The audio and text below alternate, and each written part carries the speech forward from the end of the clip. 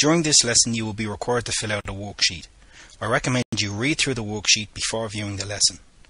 In order to give you time to do this, you can use the pause button at the bottom of the screen. Learning outcomes.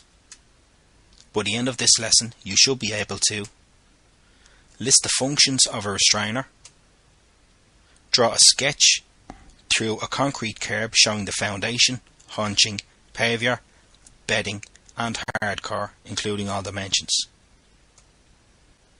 State what a gradient is. State the recommended fall for a brick paved driveway. And calculate the difference in height between one end of a paved area and the other. Restrainers, kerbstones and edgings. The three most commonly used edge restrainers are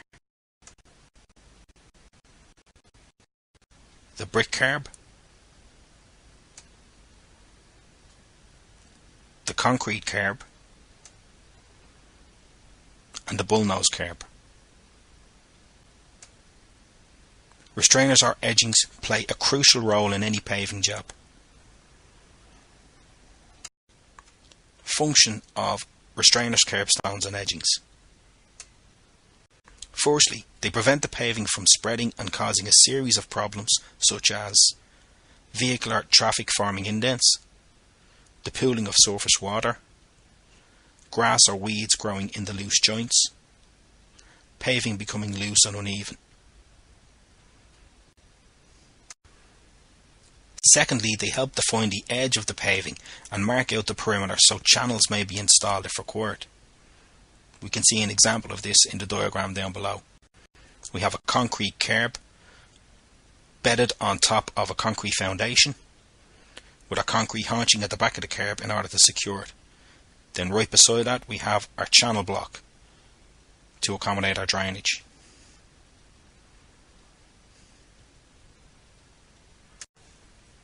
Falls. Before laying and fixing any type of paving, it is necessary to determine the amount of fall or gradient required to remove any surface water. If we look at the diagram opposite, we can see it's very important that the depth of hardcore and the depth of the bedding sand is maintained throughout the entire project. So in other words, the falls are not catered for by changing or altering the depth of the bedding layer, as seen in the bottom of the diagram.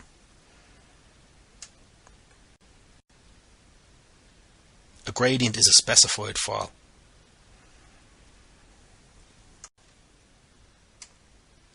Recommended falls are between 1 in 40 to 1 in 80.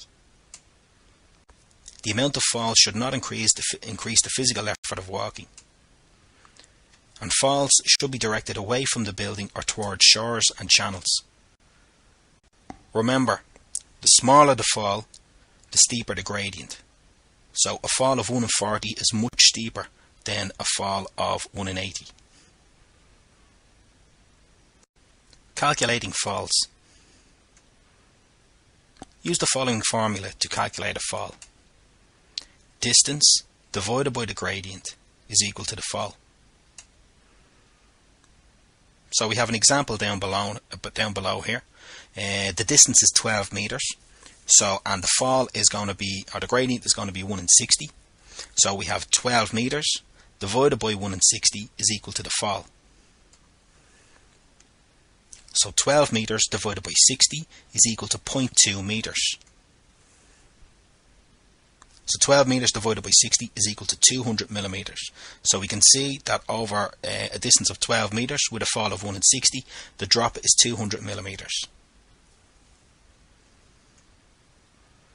So the difference in height is 200 millimeters from one end of the paving to the other end over 12 meters with a gradient of 1 in 60. Conclusion. The function of a restrainer is to prevent the paving from spreading, help to define the edge of the paving, and to mark out the perimeter.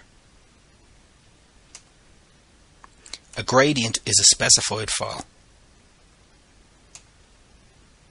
The recommended fall for a brick paved driveway is 1 in 80.